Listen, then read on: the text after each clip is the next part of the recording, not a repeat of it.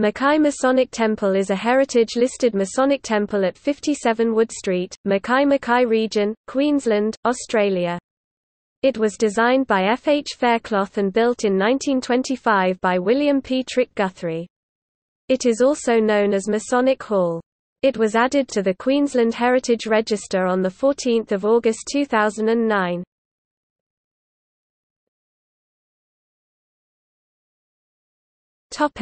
History. The Mackay Masonic Temple 1924 was built during a period of rapid growth in Mackay, the administrative centre of a thriving sugar industry. The fine and substantial temple was built as a joint venture among three local Freemasonry lodges. Freemasonry was established in Queensland in 1859 when dispensation was granted by the Provisional Grand Lodge of New South Wales English Constitution, authorising what was then the most northerly lodge in Australia, the North Australian Lodge of Brisbane. The Mackay Lodge first met in the Oddfellows Hall in Wood Street on 24 June 1875. On 23 February 1880 it moved into the original two-storey timber Masonic Hall, using this hall until January 1918 when it was destroyed by the 1918 cyclone that devastated much of Mackay.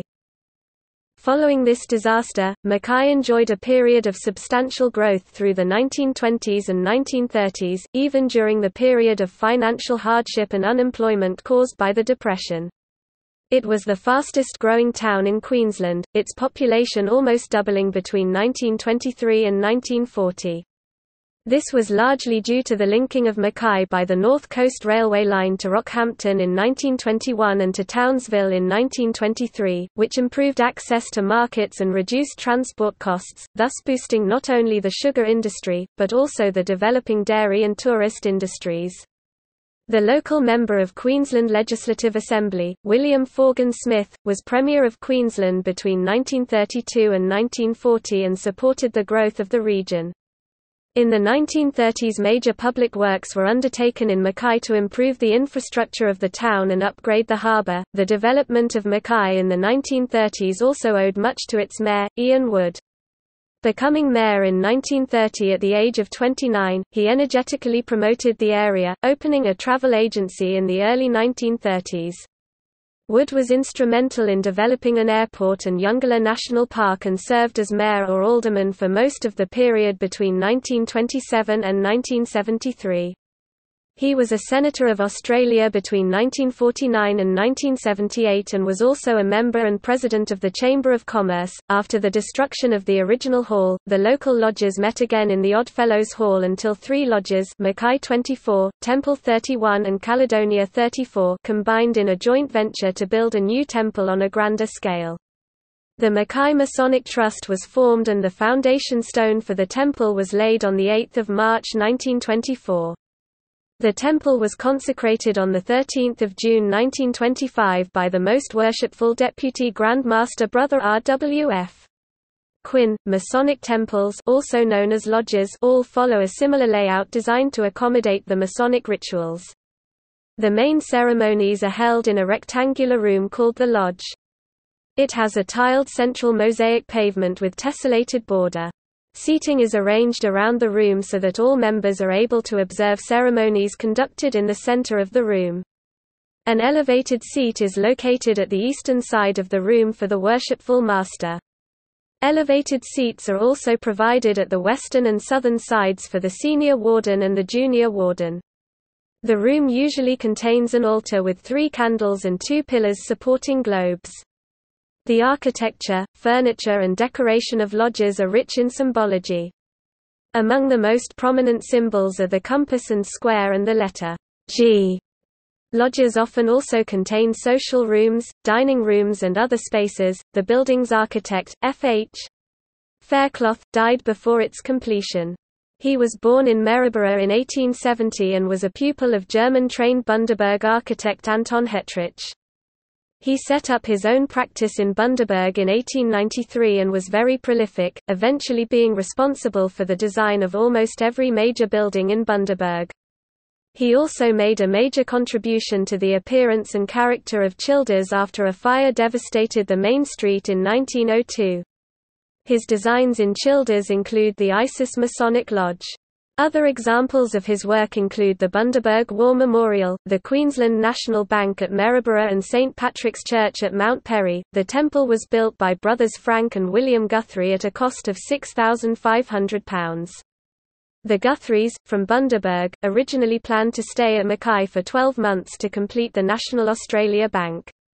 Instead, they stayed in Mackay a further 36 years and constructed many other local buildings including the Daily Mercury Building, and the Ambassador, Australian, Metropolitan, Prince of Wales, Shamrock, Taylors and Wilkinson's hotels. In 1959 the temple was extended, with a shop fronting Wood Street added to the north side. Also added to the north side were a meeting room for the Masons, with 2 kitchen areas, one being the main kitchen the other an ancillary kitchen, and toilets. The extensions to the rear of the building incorporate offices that are leased to other organizations or businesses. To enable these extensions to proceed, the original 1925 kitchen and toilet area were demolished. The building was renovated in 1985 and painted inside and out. A further $351,000 was spent on extensions and renovations in 1994. Mackay firm Sanders, Turner and Ellick were the architects for the project and the builders were T. F. Woolham and Sons. Lodges currently meeting at the temple are Mackay 24, Temple 31, Caledonia 34 and Star of the North 401.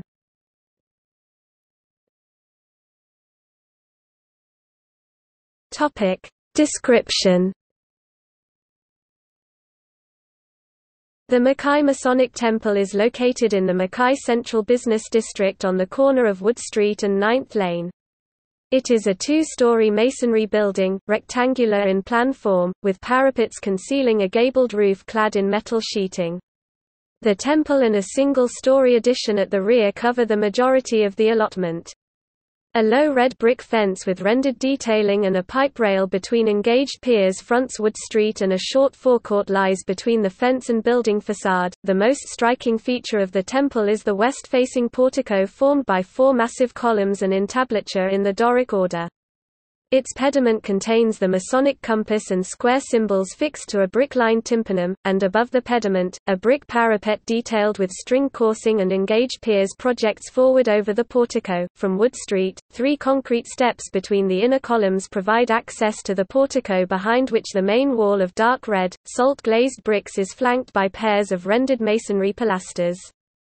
Centrally located in this wall are pairs of 6-panel timber doors with fanlights above at ground level, providing entry to the building, and at first-floor level providing access to the balcony. Wide molded architraves surround the openings. The concrete balcony to the first floor spans the space within the portico and is detailed with a molded concrete balustrade containing urn-shaped balusters. The south elevation is more simply detailed and is rendered and finished with an ashlar pattern. There are 7 square metal-framed windows to the upper level and 4 rectangular metal-framed windows lower level.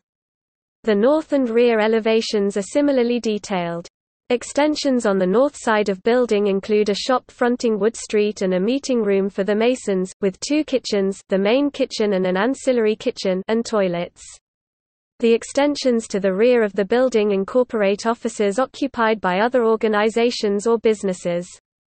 The extensions to the north and rear are not of cultural heritage significance. On the lower level, the double doors open into a foyer with a small storage room to the right and stairs at the left leading to the upper level.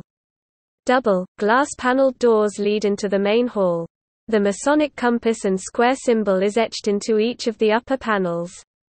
There is a frosted glass rectangular fanlight above the door. A wide molded architrave surrounds the door and fanlight. The main hall has polished timber floors and high timber-lined ceilings.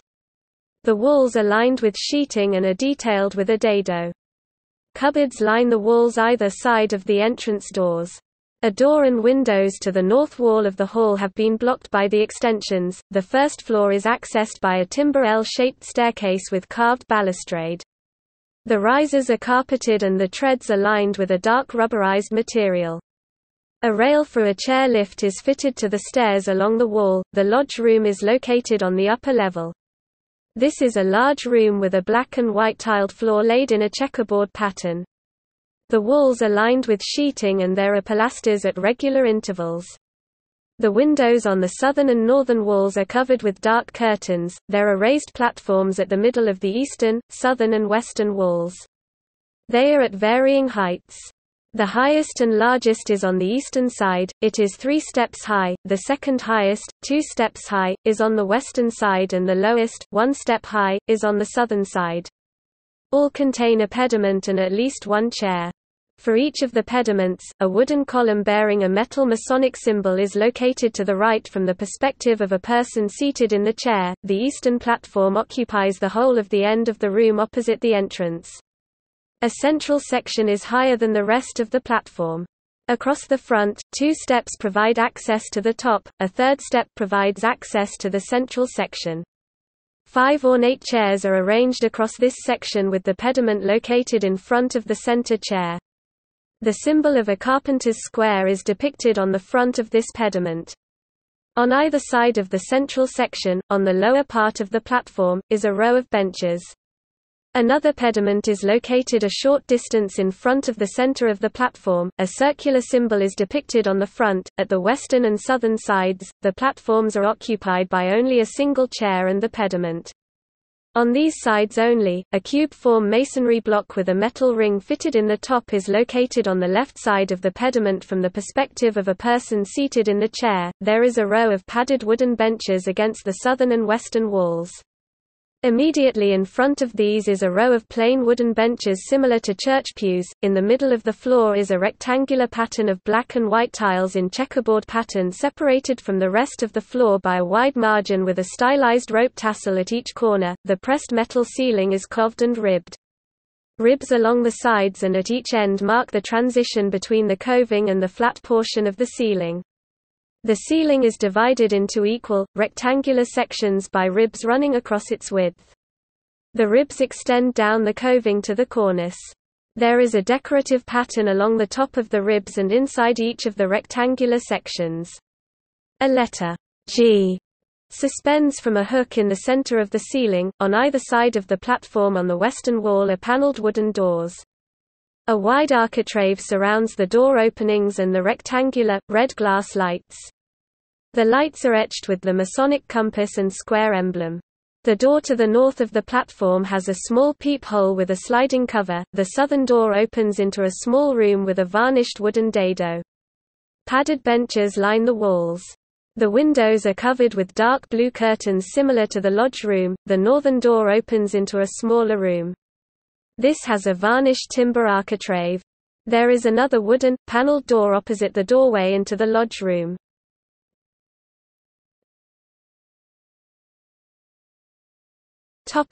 Heritage listing.